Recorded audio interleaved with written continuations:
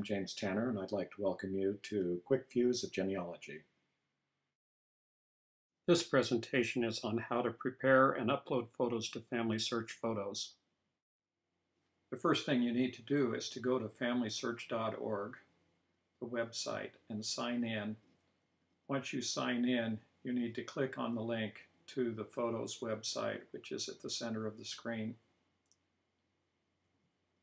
The Photos website has a very prominent icon link to the Add Photos. You can add either one or more photos at a time to the program.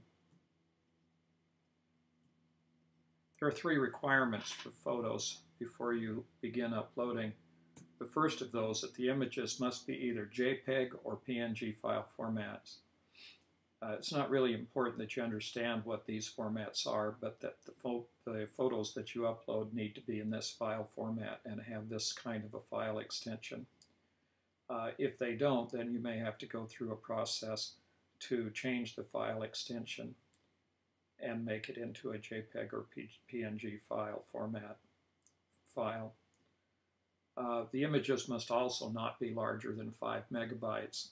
This is also something that you could do in a photo manipulation program.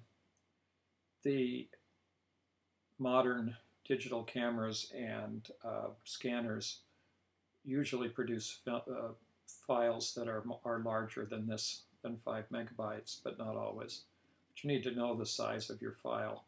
You can find that by either getting information or asking for the properties of the file image, or if you're in the view of your file folder, you're able to see the size of the file. You need to make sure that it's smaller than 5 megabytes. And last, all photos must be appropriate for all ages. This isn't your criteria of what's appropriate, because each of the photos is reviewed for appropriateness. So your photos could or may be rejected. Don't take this personally, just submit different photos. Remember, all the photos that go on to FamilySearch.org photos are going to be public and viewable by anyone with the program. So it's probably not a good idea to include photos of anyone who's still alive. It's a difficult issue for obtaining the correct type of permission, and it could be quite embarrassing. Once you click on the Add button, you'll go to the screen where you'll be able to upload a photo. It's a large green plus sign on a button that says Upload. Clicking on that button will give you the upload area, and the idea is that you drag and drop your photo into this area in order for it to be viewed online. It will then automatically be uploaded. I've outlined the upload area in red so you can see it's quite a large portion of the view screen here. Also, while you're looking at this upload area, you might want to check out the upload guidelines, privacy policy in terms of use. All of those are contained here in a link. The upload guidelines are particularly interesting, and it will give you a better idea of what kinds of photos are considered to be appropriate.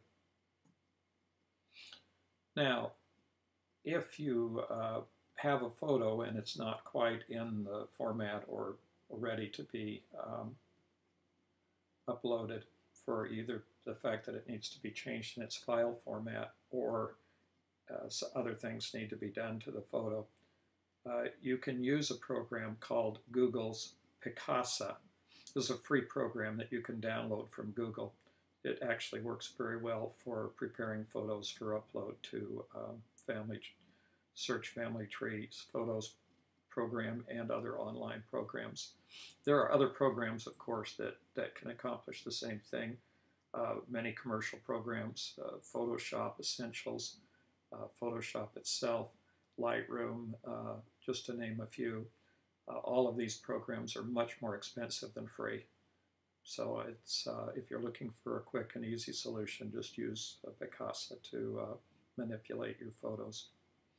One thing that you will find if you download Picasa is that Picasa will automatically find and display all of the photos on your computer and on the hard drives attached to it. This can be a little disconcerting to some people because they are afraid that Picasa is making a copy of their photos and maybe even uploading that copy to Google. That is absolutely not the case. Picasa is merely a directory and goes and finds the photos, but makes no changes to the photos unless you do so intentionally. So they'll remain there, and there's no extra copies floating around, and it doesn't take up all the space on your hard drive. This particular image of my great-grandfather is a TIFF image, and it's 22 megabytes in size. So first of all, it's the wrong file format, and secondly, it's too large to be uploaded. So I'd have to correct both of those before I could upload this image to FamilySearch Photos. Now, there's two other things that need to be done. The image is slightly skewed. It's not quite straight. It'd be a good idea to just straighten it a little bit and also crop it down because it has a rather large white space around it, and we can make that smaller. Okay, so I'll use Picasa to do both of those. I've opened the photo in the Picasa viewer, and up here in the corner there's icons for straightening and cropping the image. It's obviously other things that you can do to the image. I don't recommend doing much photo manipulation or editing on your photos that you're going to use for archive purposes. In fact, the things that you should change on an original photo are very, very, very limited. However, if you want to put the photo online and make changes, that's entirely up to your discretion. This is the photo after I made the changes. I straightened it, I cropped it, and when I export this photo from Picasa, it's going to end up being a JPEG file and only 234 kilobytes, which means it's way smaller than is required by FamilySearch Family Tree Photos. Now I can go ahead and export the photo from Picasa. There's a button at the bottom of the screen that says export, and I can choose to use different image quality. Nothing that's going to be exported here will be of any concern, so I use the largest quality setting. Be careful to know where the photo is going to be exported on your computer, because Picasa will use whatever default setting you have, or put the photo back in the same folder on your hard drive. So you need to know where that is so you can find this your exported photo, so you can drag it into the upload box and upload it to FamilySearch Family Tree Photos. Okay, so now we're through with that portion. I'm going to switch over to a live view. And I've already signed in to FamilySearch. I'm ready to click on the Photos link. I've clicked now on the Photos link and clicked again on the Add button. Now I'll go to the next level, which is to click on the Upload little green X there. I've already prepared that photo that I showed you a second ago in Picasa. Now I'm just going to drag that over and drop it into the green area. The photo is now being uploaded. It says immediately upload complete. And one of the things that you might have to do in order to see the photo at this point is to refresh this page or reload this page. So I'm going to reload this page. There's my photo that I just uploaded.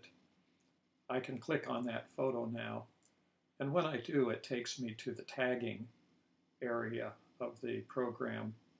I can click anywhere on the photo and get a tag. I choose to put it up above the image or at the bottom of the image, and then drag the little oval diagonally until the little circle diagonally until it gives a good framing for the face in the photo that I'm trying to tag. In this case, I'm going to start typing in my great-grandfather's name. Turns out that I have other photos already uploaded of him, and so his name appears in the list here. If this was my first photo, it would ask me to add that person in. Once I click, the photo is now tagged, and the name of the individual appears over here on the right-hand side. One of the things you'll want to do is go to the tagged person. So if you click on that name, you'll get a number of different options. When you go to the tagged person, it will show all of the photos available for that individual, and you can choose which of the photos you want to use as the default photo that shows up in Family Tree. It's the little photo that's circled up here by the name, and that will appear in Family Tree. As you mouse over each of these photos, you'll see a little black icon pop up. Those little black icons are where you click to get the default photo. People always ask me what happens if I choose a photo and then my cousins choose another photo and then I choose a photo and back and forth. The answer is yeah, eventually you'll all get tired and leave one of them to be the default photo. So anybody who has multiple photos can go in and change the photo.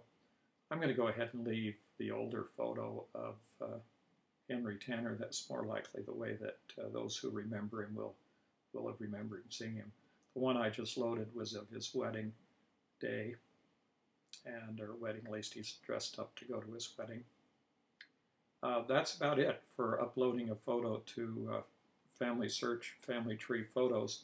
There's a couple of other technical things that you need to worry about, particularly if you're going to upload a photo for the first time for an individual. You'll need to identify that individual. In that case, I suggest that you make a note of their person identifier number. Let's go to the family tree and I'll show you which number you need to go to. So I'll go to the person and open up my great-grandfather's person page in Family Tree. You'll see the photo is displayed, the default photo is displayed here, and it says there are 6 photos. When I click on that link, I'll be able to see all 6 photos, including the one I just uploaded. There's also a space here to go directly to add a photo from inside the Family Tree program.